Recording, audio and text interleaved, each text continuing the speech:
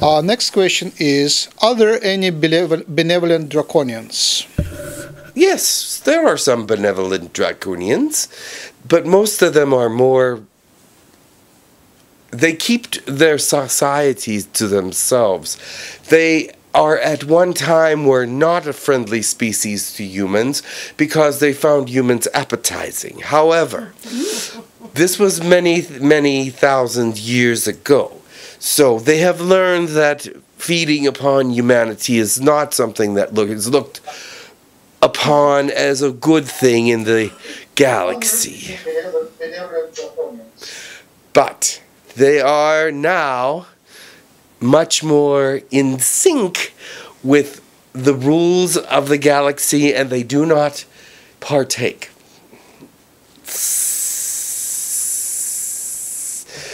Does that answer your question? Thank you much. It is a good answer.